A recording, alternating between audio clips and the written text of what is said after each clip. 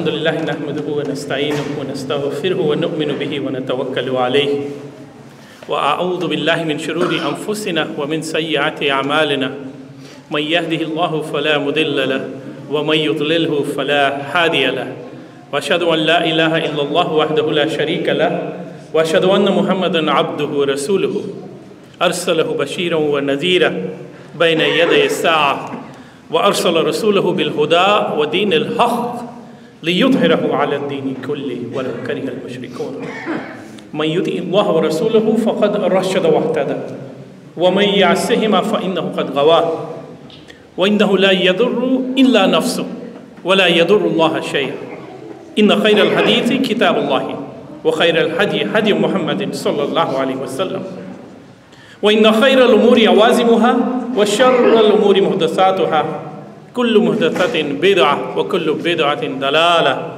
وكل ضلالة في النار أما بعد قال الله سبحانه وتعالى في محكم القرآن الكريم في سورة البقرة ولنبلونكم بشيء من الخوف والجوع والنقص من الأموال والأنفس والثمرات وبشر الصابرين الذين إذا أصابتهم مصيبة قالوا إنا لله وإنا إليه راجعون أولئك عليهم صلوات من ربهم ورحمة وأولئك هم المهتدون صدق الله العلي العظيم.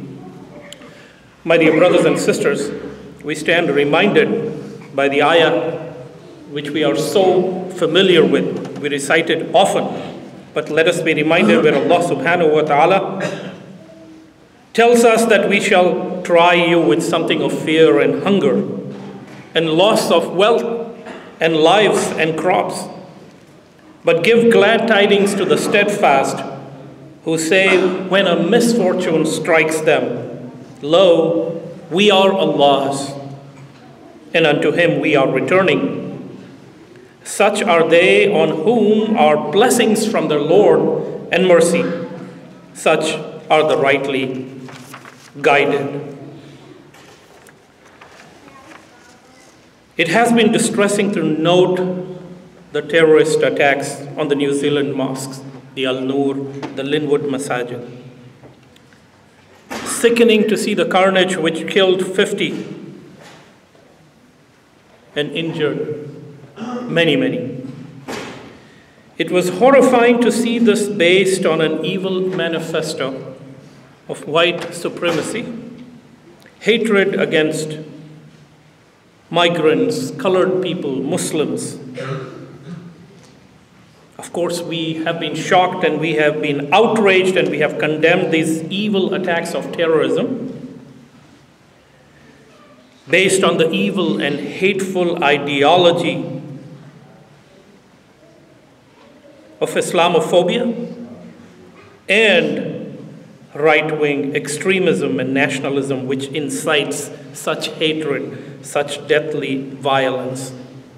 My dear brothers and sisters, we all have prayed, and we continue to offer our du'as for the brothers and sisters who were martyred as they gathered for Jummah Salah with their families. In the houses of Allah, the Bayt Allah, we pray for their maghfirah and their Jannah as shuhada. We pray for shifa for those injured and sabr and ajr for the families who have all been impacted there and around the world. Today, brothers and sisters, what I wanted to do was remind all of us about a few essential elements of confronting these tragedies, particularly the terrorism that we have seen based on white supremacy, because it has to be called out as such. In the United States too, we have seen an epidemic of racist, hateful attacks on Muslims and mosques across the country, including killings. Our mosques in the area have been threatened. Other mosques have been subject to attacks and arson.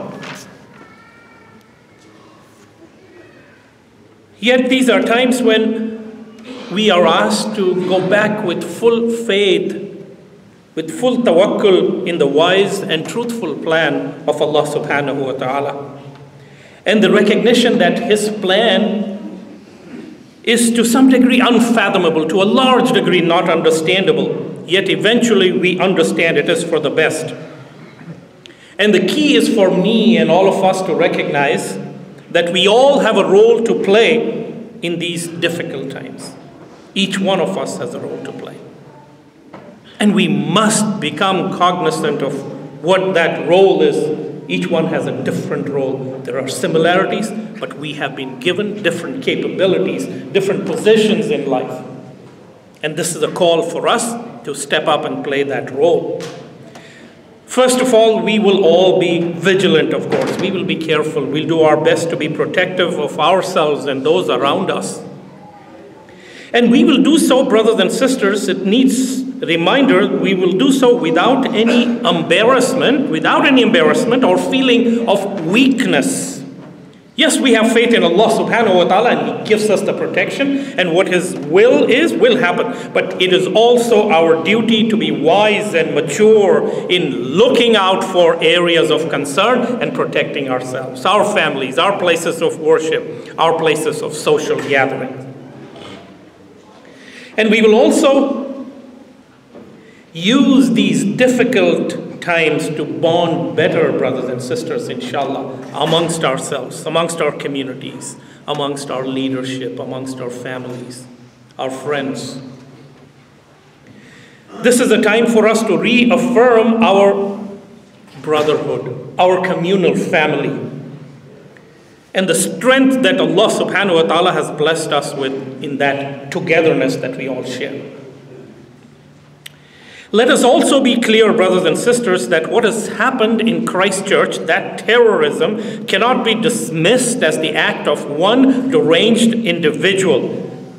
This was not just an attack against Muslims, it was not just against migrants, this was unbridled terrorism by white supremacists against the global community of peaceful citizens.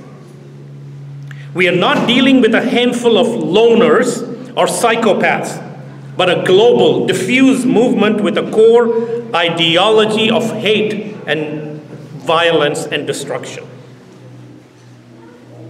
So we have this movement which is supported out of so many places like the US, the European area, with a crazed world view that the white Christian population is threatened by brown, black, colored migrants, others, Muslims. Jews. And this is symbolized by the neo-Nazis of orders of Europe, the notorious KKK in our part of the world.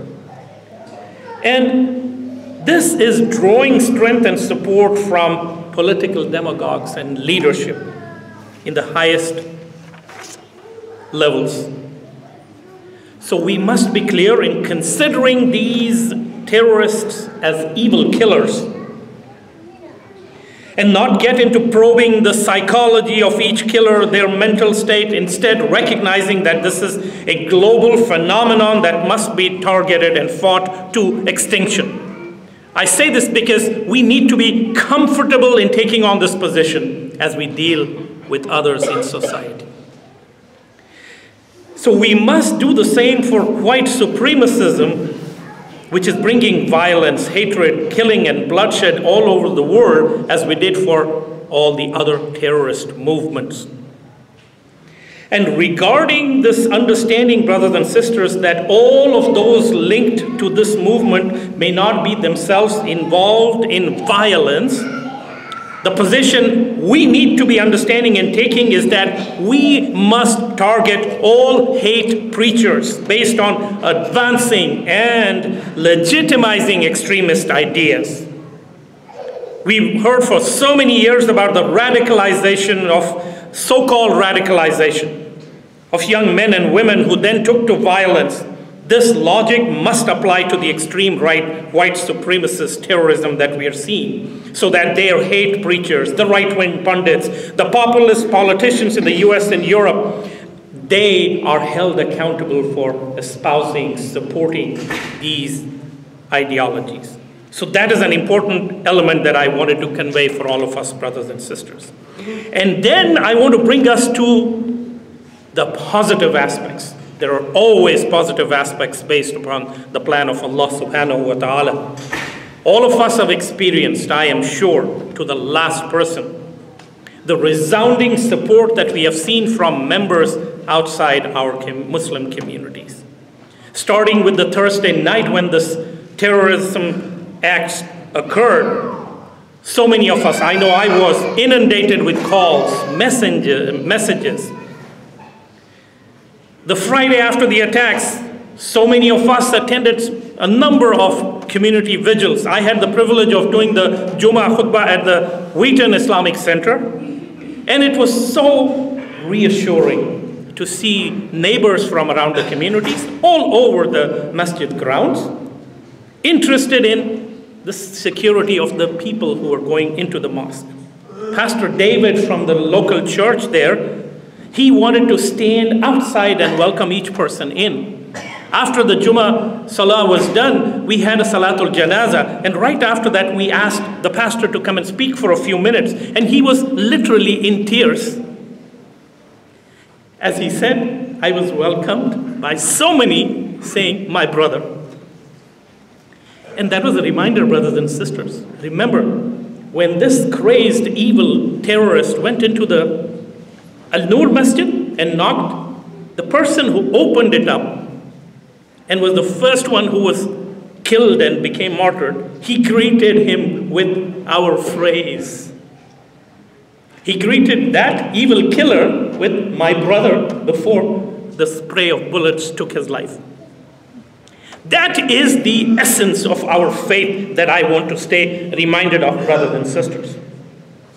We have seen so many people, our friends from other faiths, who have shown up at these vigils, offered their du'as, according to them, their prayers of support openly and from their heart, and show of support for our community. And then let us be reminded once again how Allah subhanahu wa ta'ala's plan is the best. It works beyond the pale of our understanding. And right after the brutal Christchurch terrorism, we saw what? Thousands gathering for Friday prayers outside the mosques at Hagley and around New Zealand. Nationwide, we were struck by the 2-minute silence which was held in honor of the Muslim victims. The Adhan was broadcast across the country on radio and television. Within 6 days, under the remarkable leadership of their Prime Minister Ardern, the assault rifles and semi-automatics ban came into place. And this remarkable prime minister at a national ceremony proclaimed the words of Prophet Muhammad sallallahu alaihi wasallam, beginning with the offering of durood in Arabic, and then she recited, "The believers in their mutual kindness, compassion, and sympathy are just like one body. When any part of the body suffers, the whole body feels pain." The tradition which we are so familiar with. And then she added, "New Zealand mourns with you." And she said, "They are us," referring to the killed Muslims, and to the terrorists saying, "You may have chosen us, but we utterly reject and condemn you." Memorials for Muslims were held in every major city there: Christchurch, Auckland, Wellington, Dunedin, Hamilton. Kiwis skipped school to join Muslims. Maori songs of inspiration were sung. Hundreds of thousands shouted out loud, "Kia kaha," in Maori, "Stay strong," asking us to stay strong with their support. And remember, when the US president asked how he could help, the prime minister said, "Give sympathy and love for all Muslim communities." So brothers and sisters, even yesterday there was another remarkable memorial service where the Prime Minister reminded all of the citizens, including the Muslim citizens, that we each hold the power in our words, in our actions, in our daily acts of kindness. Let that be the legacy of the 15th of March. The mayor of Christchurch reminded all present of the responsibility to question themselves about their own views and the comfort we give to people who might harbor racist or hateful views.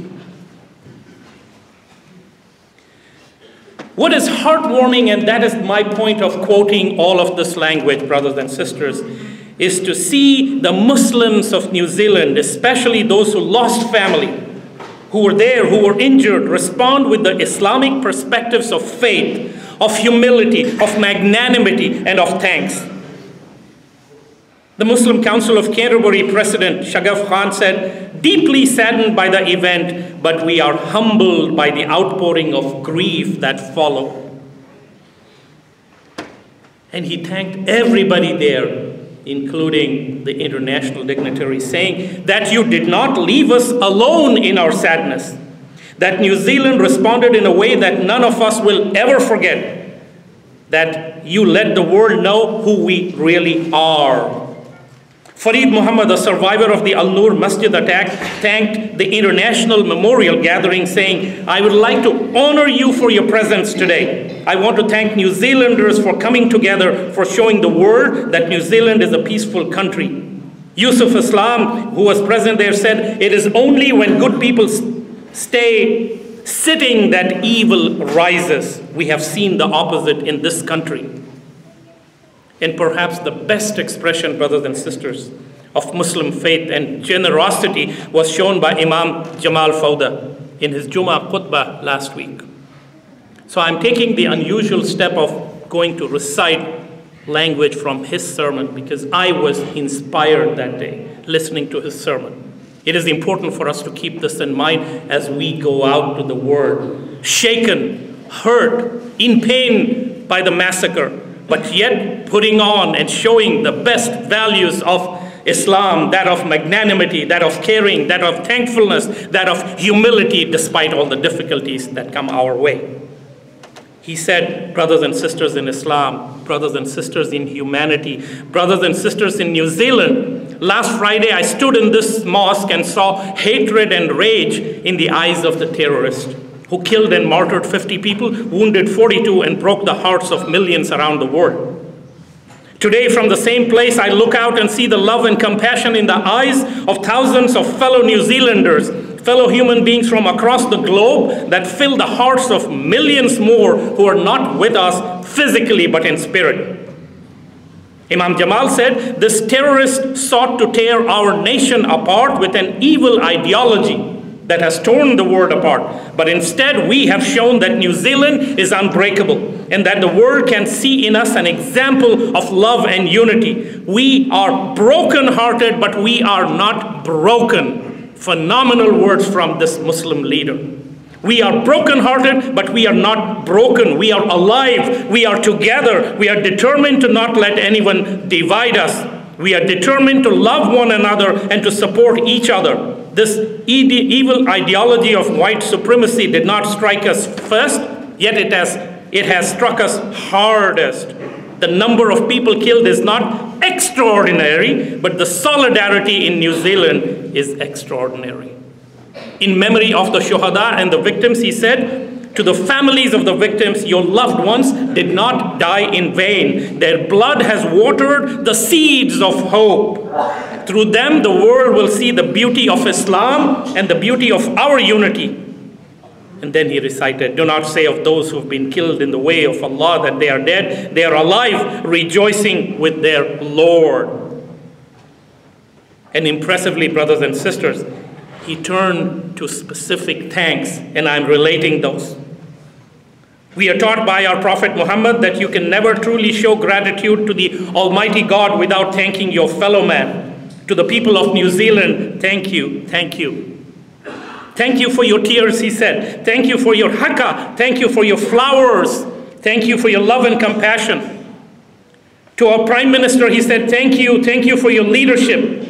It has been a lesson for the world's leaders. Thank you for holding our families close and honoring us with a simple scarf. Thank you for your words and tears of compassion. Thank you for being one with us, he said. Thank you to the New Zealand government and to all the wonderful people who have shown us that we matter and that we are not forgotten. Thank you for your police force and frontline services. You put your lives before your own every day. Thank you to the neighbors who opened their doors to save us from the killer. Thank you to those who pulled over their cars to help us. Thank you to those who brought us food and helped us when we found it difficult to stand. Thank you, New Zealand. Thank you for teaching the world what it means to love and care. Brothers and sisters, I recite that as coming from somebody who's not distant and giving a sermon thousands of miles away. This was a brother, this imam, who was in part of the massacre.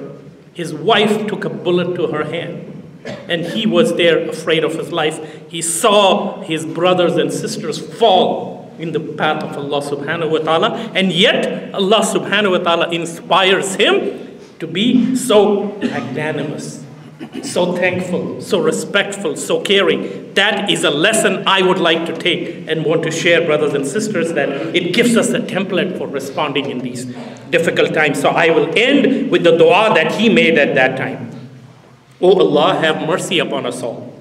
Oh Allah, have mercy upon those who were massacred last week. Oh Allah, grant to them the highest level of paradise. Oh Allah, grant to the injured a speedy recovery and grant to the families of the victims patience. Oh Allah, grant our nation and country, New Zealand, peace, security, and protect it and its people from all evils. Oh Allah, grant to the entire world peace, security, and prosperity.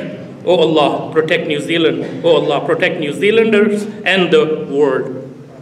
That was his dua. We say Ameen to that, and we add, brothers and sisters, that Allah subhanahu wa ta'ala may inspire us in these difficult times to understand the role that we have to play in spreading the message of compassion and caring and love that the Prophet ﷺ so exemplified. And let us remember the words of Allah subhanahu wa ta'ala, for his words are the truth, the supreme truth. Sadaqallahu al-aliyyul azim wa nafani wa iyyakum bi ayatihi wa dhikril hakim.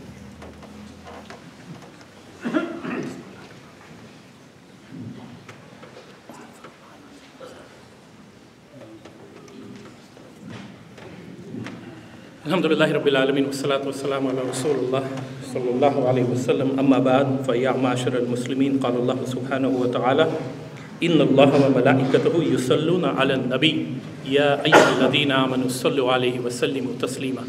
Allahumma salli ala sayyidina wa maulana Muhammadin bi'adadi man salla wa sa'am. اللهم صل على سيدنا ومولانا محمد بعدد ما قعد وقال. اللهم صل على جميع الأنبياء والمرسلين وعلى سائر الصحابة والتابعين وعلى عبادك الصالحين. اللهم أيد الإسلام والمسلمين. اللهم قوي إيمان إخواننا وأخواتنا في كل مكان، خصوصا في كرايست تشيرش، في فلسطين وسوريا واليمن وويغور وميانمار وإندونيسيا وماليزيا وتركي وإيران وعراق وهند وباكستان وبنغلاديش وكشمير وفي كل أمريكا وفي كل مكان. اللهم قوي إيمانهم وثبت أقدامهم وانصرهم على عدوهم. اللهم اشف مرضانا ومرضى المسلمين وارحم موتانا وموتى المسلمين. اللهم اغفر لكل جميع موتى المسلمين. اللهم اغفر لهم وارحمهم واعف عنهم وعافهم. اللهم انزل على قبورهم الضياء والنور والفسحة والسرور برحمتك عليهم يا غفار يا ودود. اللهم فرج كروب المسلمين وعامر روات المسلمين واستر عورات المسلمين. سبحان ربك رب العزة عما يصفون وسلام على المرسلين والحمد لله رب العالمين. عباد الله رحمكم الله، إن الله يأمر بالعدل والإحسان وإيتاء ذي القربى وينهى عن الفحشاء والمنكر والبغي يعظكم لعلكم تذكرون. اذكروا الله يذكركم وادعوه يستجب لكم ولذكر الله أكبر. أقيموا الصلاة. Alhamdulillah, we have a large